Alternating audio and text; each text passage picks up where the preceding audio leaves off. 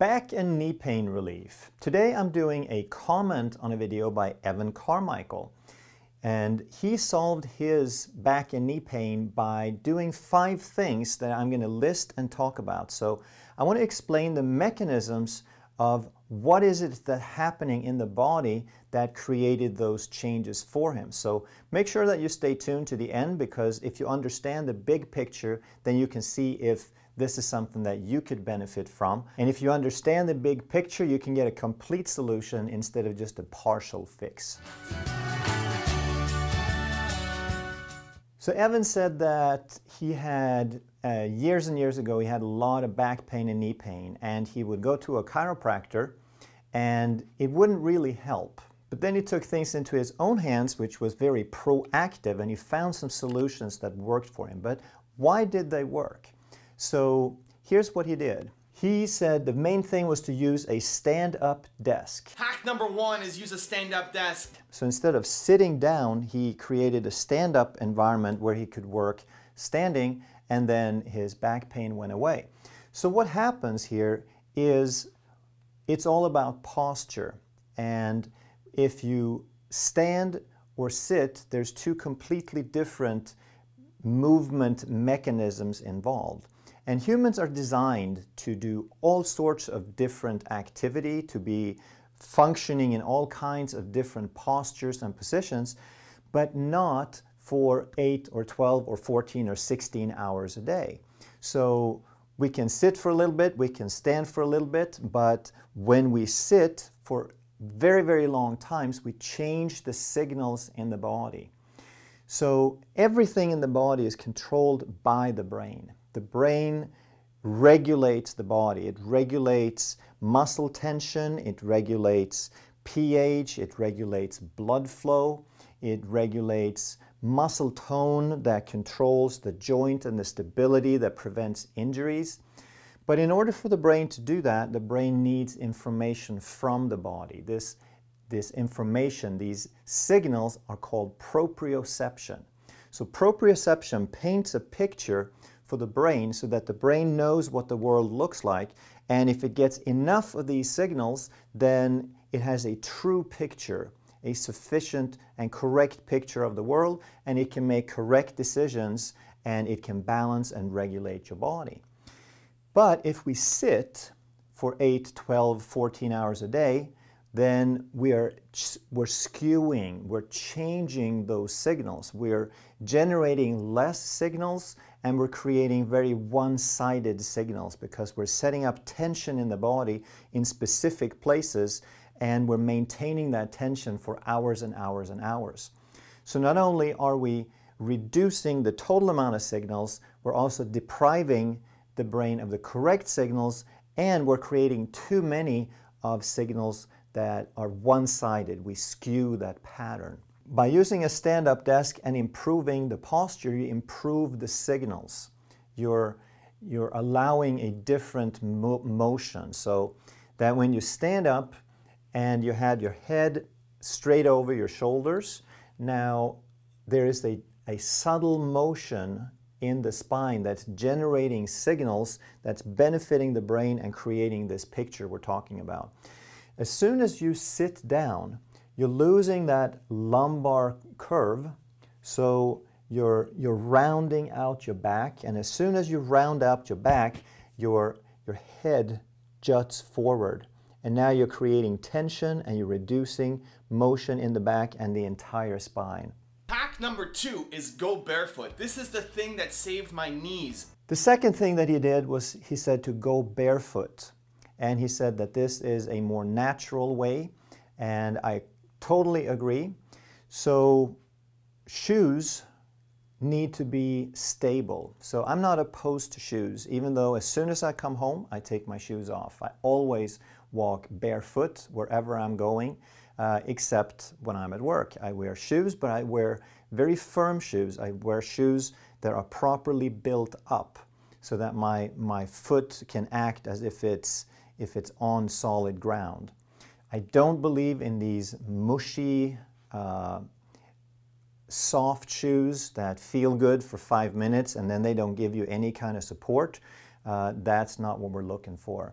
So again, by walking barefoot, you're increasing the motion of the foot, you're increasing the natural stressors on the foot, and you're increasing the signals to the brain. So now the brain has a better picture of what that foot is doing, and you're maintaining these signal pathways better. Hack number 3, have your arms just over 90 degrees at your desk. He said to keep your arms just over 90 degrees. So what that means is when he's standing at his desk, the surface of the top surface, it should be just below the elbow so that the hand is pointing down just a little bit. And again, this is a relaxed position because if it's any higher, you're going to shrug your shoulders, you're going to create tension, you're going to create more of this one-sided pattern information that skews and distorts and creates tension. So it's another thing that has to do with improved posture and improved signals. Hack number 4, make your monitor height higher. Then he said the next thing he did was to position the monitor higher. And this is critical because there's so many things that we do in our lives where we look down. So we have kids walking around with their cell phones, we have people on their tablets, we have people on laptops, and we live a whole life with this enormous tension in the neck. And when we have our computer, it's a little bit better because it's kind of up in front, but it's not good enough because you want to be where you can relax in a normal position, like you're looking out over the horizon, and that's where your monitor should be. So you want to raise the monitor up, you want to keep the keyboard down where your arms are comfortable, you want to raise the monitor up so that it is where you would be looking out. Use a rebounder. So the next thing that he had was a rebounder. This is like a mini trampoline, and this is a fantastic tool as long as you're fit enough to use it. And what it does is when you're jumping on it, first of all, you're performing a little bit of exercise, physical activity. But more than that, it compresses and releases and compresses and releases. So when it's in the down position, you're increasing the gravitational pull on your body. And when you're up, then you're releasing the gravitational pull on your body. So it's like you're changing the G-forces back and forth, which is a tremendous stimulation for your brain because 90% of what your brain does is to monitor your physical movement and your position in a field of gravity. So when you start bouncing, that's like fireworks for the brain. He would sometimes stand on it when he was working and just kind of move around. And I don't really have an opinion on that, but the way I would use it would be to keep it close to where you're working, if you can, and then just get on it for 30 seconds every 30 minutes or every hour and get that boost, get that juice, get that fireworks going. And then you get on with your day and you've had like a boost of energy from that. So everything that he was talking about has to do with posture, stimulation, and with increasing signals to the brain. That's why these things work, because they increase signals to the brain. But let's take it one more step and talk about this, because if you want to sum this up, it's really about natural versus unnatural. Humans have evolved, our DNA, our physiology, our brain has evolved and developed, and it's dependent on certain factors. It's dependent on these signals. It can't do without them. It can do all right for a short time, but it can't thrive without these things. So the natural way for the body is to move. The natural way for the body is to have a varied lifestyle, a varied position, so that you sit for a little bit, you stand for a little bit, you change things up. I don't think sitting is evil, but we got to think back. What did our ancestors do? They were out on the hunt, they were walking long distances, they were working, planting, growing, digging. They were working on things, then they sat down on a rock, they sat down on their heels, but they never sat in an office chair for 14 hours. So the body is made to do all these different things, but it's not made to do any one thing for a very, very long time. It needs change. The unnatural part is the lifestyle that we have created, where we have static movements. So if you're sitting and your head is jutting forward, that's a static movement. If you're driving in the car for 6 hours, that's a static movement. You're contracting your hip flexors in an unnatural short position. You're creating tension for a very long time. And some other professions that we see a lot is, for example, hairdressers, musicians, and graphic designers. Because now we have other professions where if they work with a person's hair, then their arm is up constantly. So now, even though they're standing, they have a muscle contraction for most of the day. A musician might be a guitar player or a violinist or something, and they use one specific posture for hours and hours. Same thing, graphic designers. A lot of them work with the computers, but a lot of them also work with tablets. And again, you're putting your body in a specific position. So when you do that, you're creating a one-sided pattern. You're creating a repetitive, unchanging signal that becomes a habit that kind of gets locked in. And that's where those tight muscles come from. So if we have a situation where we have to sit a lot, where we have to hold our arm in a specific position, now we need to do something on a regular basis to undo that pattern. To either do the opposites, to stretch it out, or to create variety, just change it around so that that pattern doesn't get static and stuck. The only issue that I had with his video, I think he's a super class act guy. I don't have anything negative to say about it, except the title itself, because there was like a little parentheses at the end and it says, relief without exercise. And I have some issues with that because it's part of our collective awareness, of our collective belief system, that relief without exercise is a good thing. That if you can get away with it, then you're lucky and you should try to do that. But first of all, relief is not what we're looking for. That's where so many people are getting trouble, because they have a pain and they just do enough to get relief and then they think they're done. But we have to understand that there's an optimal function in the body. This is what's going to allow us to live into our 80s and 90s without degenerating, without having loss of function, to be able to do the things we enjoy up into very high years. So if we have 100% function and it starts declining, then we get to a point, we get to a threshold, a breaking point, where the body can't compensate. And now we have symptoms, and if we don't deal with that, then the decline continues, and we get disease and eventually death. So if we just do enough to get rid of the symptom, then we could still be kind of hovering at about half of our optimal function.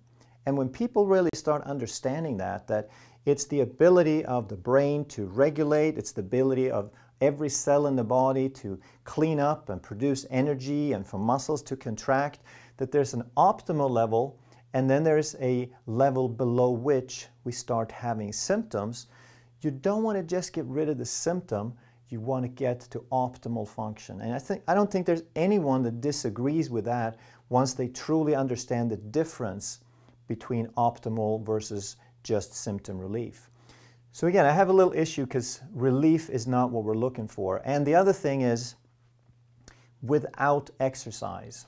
So what is exercise? When you go through and you make these changes, then you're getting exercise. You're getting motion. You're getting more activity in the body. You're getting these little movements, little changes all the time. So standing and walking a little bit is movement. It creates signals. Reaching up on a shelf and picking down a jar, that's movement. It's a form of exercise.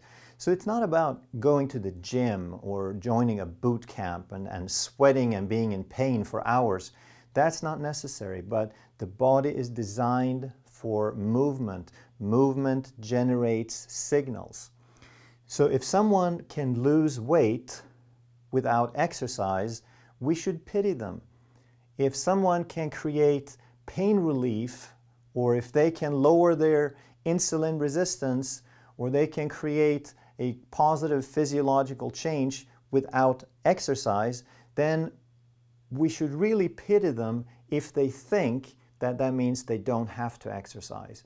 Because, and again, exercise isn't blood, sweat, and tears. It's about movement on a regular basis, using the body that was designed to be used. So we have to remember that health is a triangle, that everything is about signals, and there is signals that are influenced by structural mechanisms, chemical mechanisms, and emotional mechanisms. So you could be stressed and your blood pressure goes up. Your physiology, your signals change because you're thinking differently. You could eat something you're allergic to, your blood pressure goes up. You could sit still, or you could exercise and your blood pressure changes. So physiology is influenced by all of these. So when we're talking about natural versus unnatural, then movement is natural. Sitting still, static things are unnatural. And feeling good is natural. The emotional aspect. Feeling good is natural. Feeling bad is unnatural. It interferes with your health, with your physiology, with your balance. And the most important one may be the nutritional part, because that's the thing that has changed more in the last 50 years than it has in the previous 50,000. So there's very, very little in common that we have, the food that we eat compared to what people had a few thousand years ago. It's natural to do certain things, and that the body thrives on what it's designed for. So when he said that he had gone to a chiropractor and it wasn't helping, that's because they weren't addressing the cause. The cause was repetitive postural stress. So if you adjust and you relieve that stress, but then you go back to imposing the stress with your lifestyle, then you haven't solved the problem. So he was absolutely right in being proactive and figuring out how to change this. And it wasn't that the chiropractic wasn't working, but he was just doing this to himself over and over again. So we have to understand that there's a natural way of doing things. There's a natural structure, chemical, and emotional state for the body. So he called these things life hacks. And I'm all for creating ways of making life easier and quicker and more efficient. We just have to understand there is no hack for biology. So we are biology. It's designed to be a certain way, to respond a certain way, and we can't change that because your DNA hasn't changed for 250,000 years.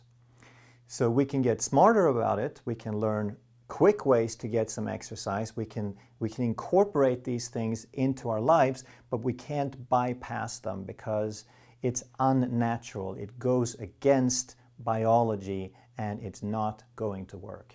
So kudos to Evan for putting out a good video with some very, very helpful tips. And I hope that you enjoyed understanding a little bit about the explanations of why these things, what they have in common and how it works, and how you can use those to further your own quality of life. So please share this video with as many people as you can, because health and life is what we're all about. Everyone wants to be happy and healthy. If you're new to this channel, make sure that you subscribe and hit that notification bell so that we can keep this content coming your way. Thank you so much for watching.